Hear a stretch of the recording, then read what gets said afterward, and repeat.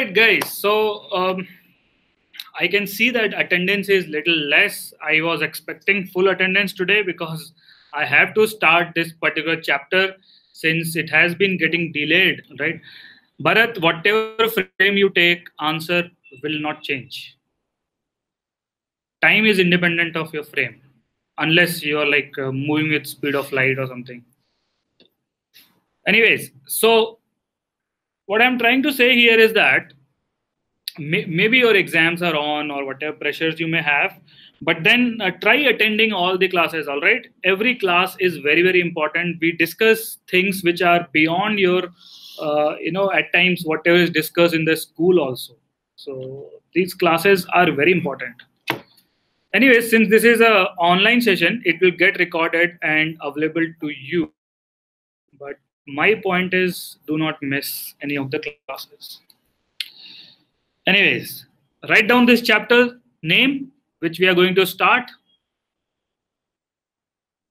I hope you have enjoyed laws of motion chapter and you can appreciate how simple the theory is and how difficult or how tricky the questions can be. Okay, so it's fun, to try out various types of question in laws of motion chapter, and it's a constant learning process.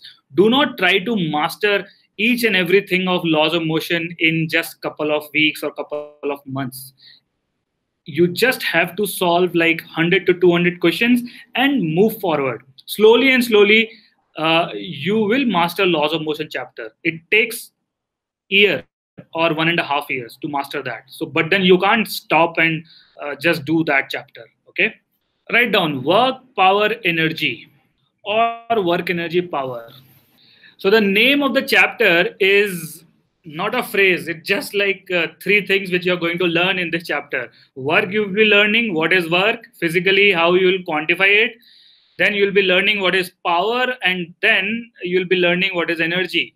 Okay, so you'll not stop after learning it individually. You'll also learn what is the connection between energy and work, or what is the connection between power or work. Fine. So this chapter is all about these three things which you can see as a title. Fine. Work, power, and energy. Okay. The best part of this chapter is you're not dealing with vectors. Okay. Work is a scalar quantity. Power is again a scalar quantity, and energy is also a scalar quantity. So you never have to bother to take components of work to know the direction of the work, or to know the component of energy or direction of energy. You are dealing with a number, okay, which has no direction sense. It's like a mass or time or volume, density. Fine. Similarly, these three terms: work, power, and energy. All right. So but then the definition of work may involve few vectors, how it is defined. The outcome is a scalar. Fine.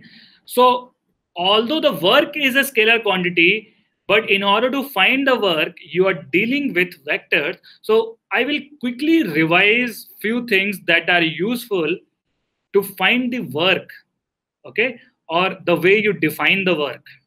All right. Now, before I even go on to define all these things, I will first touch upon what it is. Okay. Now, just write down these three things on your notebook: work,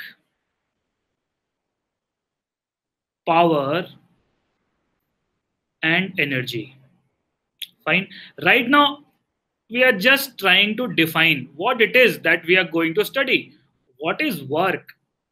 How you will define the power, and how you will define the energy? Because the way you define will tell you how you will measure it. Okay. Now, can you type in what do we mean by work? What comes in your mind when somebody says work is done, or I'm done with the work? What does it mean actually? Work is spending of energy. Okay. See, Bharat, I'm not getting into mathematical part of the work. Right now, I just want to know what it is. As in, when somebody says, "Have you done your work?" Like if I ask you, "Have you done your homework?" You'll not say, "Okay, force into displacement," right? So the definition of work should, uh, you know, take in all the scenarios possible. The way it is defined, what it is, some useful outcome out of effort or energy. Does it need to be a useful outcome? Does it need to be useful? I mean, I can do. I mean, if you ask me to, you know, to do something, I can. You know, it is one thing to not to do something, but it is another way to, you know, if you ask me to save money and I start spending it, so I'm not doing a useful work according to what you have tasked me to do. Okay, so okay, some force done object moves through some distance. So okay, that is fine, but see, I'm not getting into the, you know, the mathematical part of it. When somebody asks you that, "Have you done your work?" What does it mean? And like, if you say, "I'm done," so what does it mean? Work is applying force to do something. When you study for your exam, what force you are applying? Being involved in some activity to achieve result. Okay, more or less you guys know what you're talking about, but then somehow you're not able to put it in, you know, proper words. So let me write down here. Work is some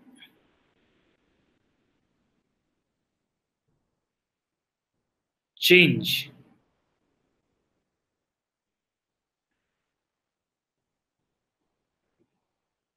in the status.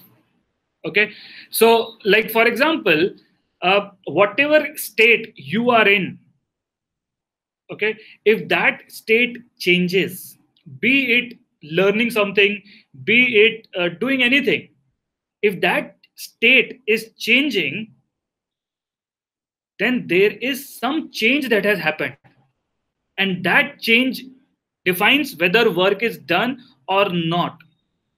Okay, if you maintain the same state which you were in before and after, then work is not done. Okay, so work represents some change in the status quo. Are you getting it? Now the same philosophy is taken in the physics also. Okay, that it should represent a change. There should be a change. Now when you talk about a change in physics, okay, when you talk about a change in physics, it usually means a displacement. It usually means whatever was a location of object, has it changed or not? The change in the coordinates or the displacement represents the change. Sorry, represents the, you know, yeah, that represents the change. Okay, and if that change is not there, or displacement of the object is not there, then no matter how much effort you are applying, work done will be zero. Okay, it is like this. When you sit in a chair to study something, no matter how long you sit in the chair, if you have not solved 5 questions that I have given you for homework, you have not done the homework. You can't say that I have made so much effort, because that's not I'm asking you for. I'm asking you whether you have done or not done the work, whether the status quo was changed or not. Right? So in physics, the the change is represented by the displacement. Fine. This change represented by the displacement. Okay, so if you apply an effort, okay, if you apply an effort, which in physics is force, okay, when you apply a force and that leads to some change, if that leads to some change or that leads to some displacement, you say that work is done by the force. Okay, work is done is not a proper statement. When you say work is done, you have to specify which force has done the work. Okay, it's like this. If you take a mass, like this, if I am applying force in this direction, but the object is moving in that direction, then can you notice that this displacement, whatever is this block moving, let's say this block has moved by 1 meter. Is this 1 meter because of this force? Yes or no? Is this displacement because of that force? No. So this displacement is not because of this force. All right. So that is the reason why work done by this particular force is 0. So this force do not do any work in this particular scenario. All right. Maybe there is a force acting from down. Let's say this is F1, which is causing the displacement. So this particular force has done the work. All right. So there has to be a sense of direction also when we talk about work done by a particular force. Fine. So we will take this work or definition of work in detail in a little bit time. Right now, let's talk about power. So right now, I'm just introducing these three terms. Okay. So I hope you are now clear with the definition of what is work. Now, can you tell me what is the definition of power? What does it mean? Now, power is actually rate at which, write down, rate at which work is done. Fine. So you might be doing a lot of work. You might be doing 100 joules of work. Okay. But if that 100 joules of work takes you 1 year, okay, and if there is some other person that is able to do 100 joules of work in just 1 hour, the amount of work done is same, but rate at which you have done the work is completely different. Okay. So at times, rate of work is very important. All right. It's like saying that, have you heard of Birbal ki khichdi? You put a utensil very far away from the flame. Okay. Slowly and slowly your food will cook. Okay. It will take lots and lots of time. Fine.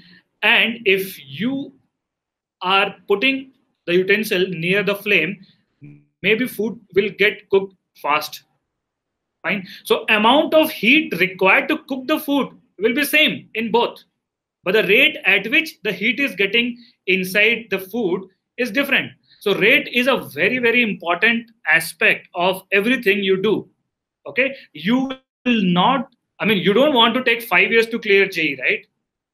Isn't it? So that's how, that's how important the aspect of the time is. So the aspect of the time is captured by the power, how fast work is done, and the amount of change or amount of work is taken care by the definition of work. All right. So this is rate of doing work, power. Fine. Now, what is energy? What do we mean by the energy?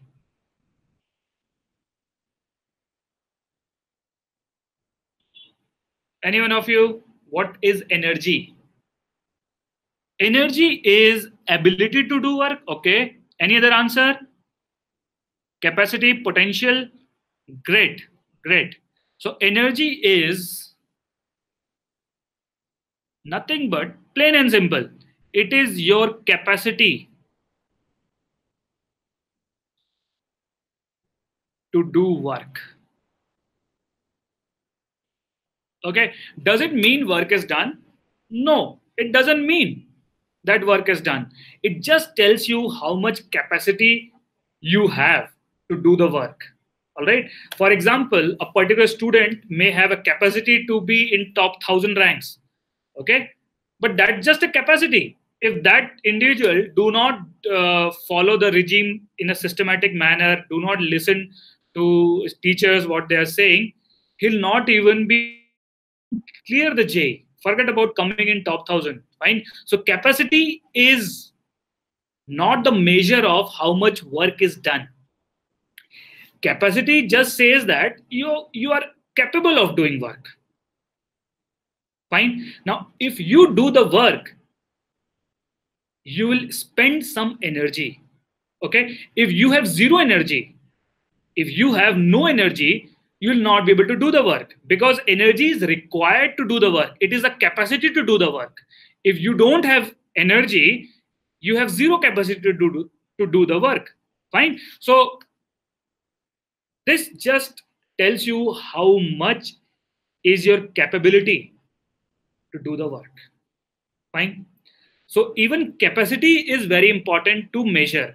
Until and unless you know how much energy is there, you'll not be able to effectively find out how much work you can extract out of that energy. Fine. All right. So we have learned in thermodynamics, right? So this energy may be the heat energy. Okay. Until unless you know that how much heat energy is absorbed, you'll never be able to find out how much work will be coming because of that absorption of energy. Fine. So all these three terms are very, very important. When you will learn this, you'll see that they are mixed. I mean, you can't just study energy separately. You can't just study work separately. All right. So that's what these three terms are all about. Okay. You have any doubts till now? All of you, please message if you have any doubts.